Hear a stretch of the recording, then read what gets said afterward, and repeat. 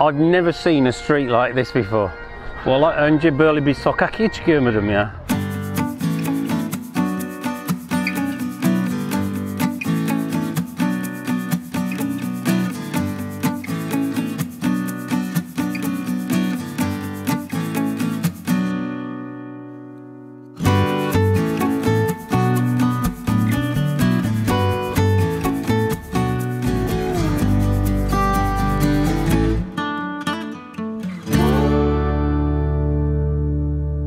Edinburgh is the capital city of Scotland, but it is also a national treasure.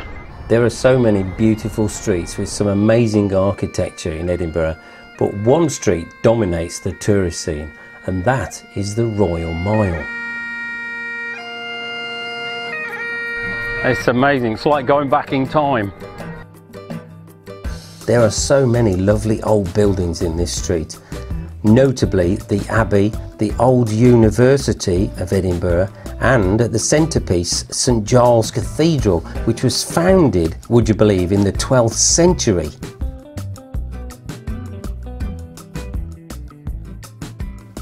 And it's got its own secret and very reasonably priced cafe. Along with shops, cafes and a few pubs. I've got to say, I think this is one of the most interesting streets I've ever been in. It's amazing. Lots of cashmere. Oh yeah, and kilts. The Museum of Edinburgh is also in this street, in a 16th century restored house which used to be Huntley's House Museum. This collection relates back to the town's origin and history. Although small, is probably my favourite. And it was also one of the filming locations for Outlander, which inspired us to come to Scotland in the first place. And right at the end of the Royal Mile is Edinburgh Castle. As you'd expect, Edinburgh Castle is in a dominant position with great views over the city.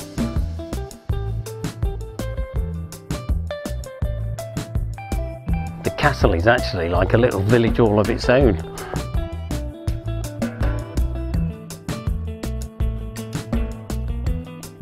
But it's a huge military museum.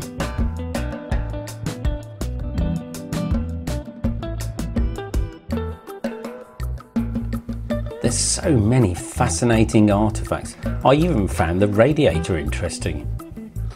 But it was probably the dungeon that impressed me most.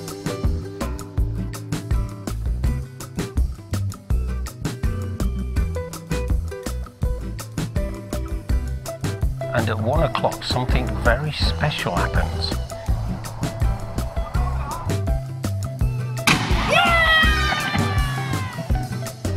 Well, the art and the memorabilia from this, which is basically the Scottish War Museum, it is incredible.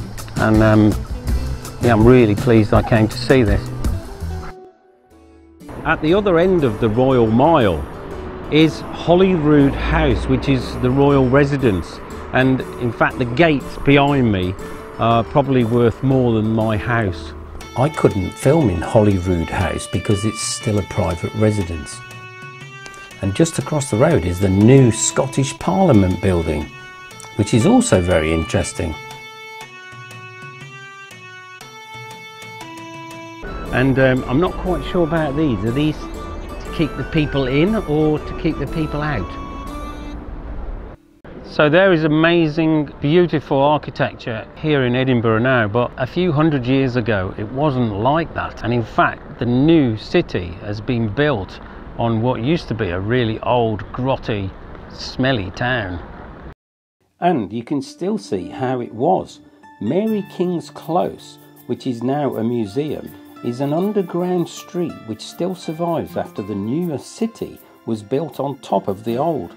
And the guides for this fascinating tour give some interesting stories, especially the one about the teddy bears and why people leave them here.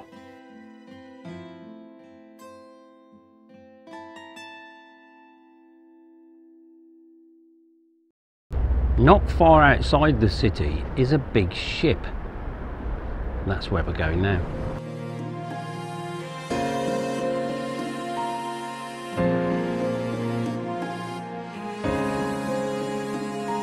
So you may have guessed it's the Royal Yacht Britannia.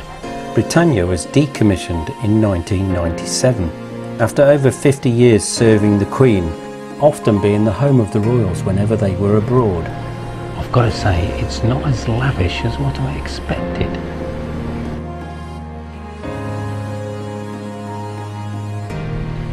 You do get a feeling that the Queen's going to come on board at any moment and offer you a cup of tea and biscuits.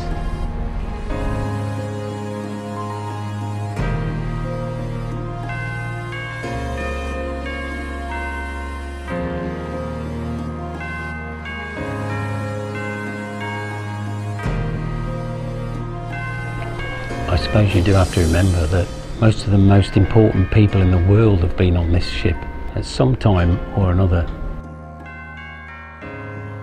It's really a floating town with everything on board, and it's a pity that it's just a floating museum now.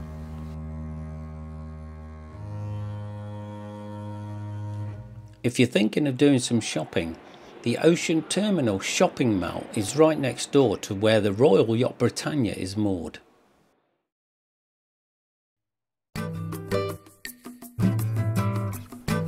There is a lovely river that goes all the way through Edinburgh, and it comes out at the East Docks, which is near to a place called the Shore. It's a really pretty walk, especially early in the morning, and I was really surprised at how many birds there are on it. The Shore is actually a very popular area.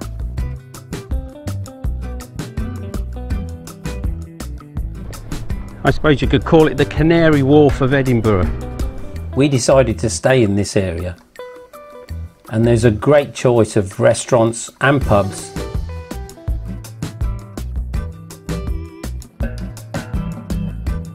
Sort of place where you can just sit and watch the world go by.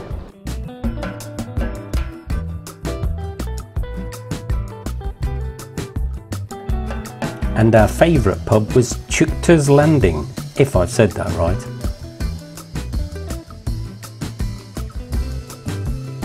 And of course it's a good idea to try the national dishes while you're here, like haggis with nips and tatties.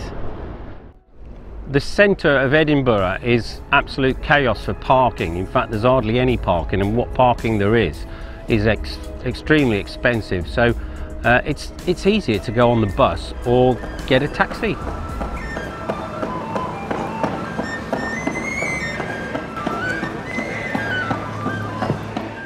Well, I've tried to pack in as much as I can in the few days I've been here. There's an awful lot of things I haven't seen. There are dozens more museums, interesting buildings and places to visit here in Edinburgh. You certainly need more than a couple of days.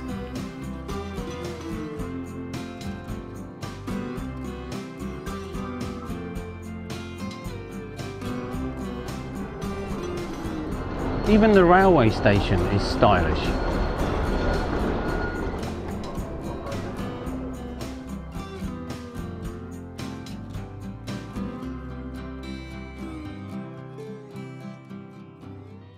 We considered going to Edinburgh on the train, but the tickets were so expensive. It was actually cheaper to fly from Bristol to Edinburgh, and we hired a car for the duration for the same price. In our next Scottish adventure, we visit the Highlands of Scotland, where we'll be having a brief visit to Inverness, a huge castle, a distillery and some fantastic scenery.